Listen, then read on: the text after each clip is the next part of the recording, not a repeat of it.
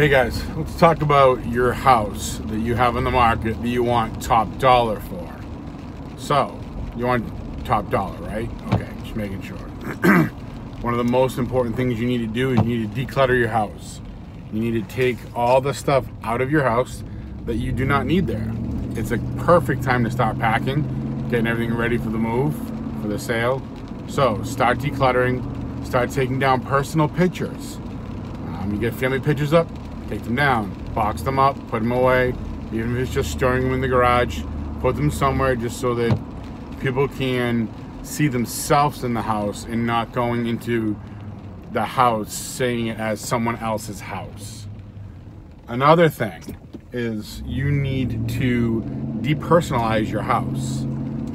You need to remove anything that can be offensive to anybody. Yes, I know 2019, pretty much everything is offensive to everyone. So just think of it this way. If you post it on Facebook, Twitter, or Instagram, and it could get you into a fight with anybody, remove it from your house. Anything political, remove from your house. You may be a trophy hunter and have, deer heads up, or water buffalo, or a bear rug or something like to that effect. Take those down, pack them up, move them away, because remember, it's not your house anymore. It's now a house for sale. So it's no longer your home, it's now a house. And you want top dollar for it, so what we need to do is we need to make that house as neutral as possible so that anyone will buy it. So if you don't want to have an animal activist who has cash that will buy your house tomorrow, walk away because you didn't want to take down a deer you shot 5 years ago that you ate. There was no problems with it, but to them it was an issue. So make sure everything's depersonalized, vanilla box as possible. What else do we need to do? Oh, a couple things. Need to keep it clean.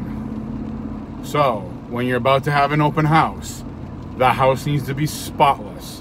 When I mean spotless, I mean it has to be spotless, perfect. Everything where it belongs, nothing out of place, beds made, pillows on the bed correctly, shoes away or in a closet or neatly put on shoe racks, jackets need to be put away. That's for an open house. Now during the week, no one can live that way. We understand this. We all get it. We're human. We all make mistakes. We all leave things out by accident. So during the week, if an agent is showing your house, make sure it's neat. Doesn't have to be spotless. Neat, and things they look lived in. You can have some shoes around. There can be a hat on the counter. There could be a jacket on the couch. It's okay for showings during the week, but when it is an open house, it needs to be spotless. All right, guys, thank you very much. That's it for today. Have a great day.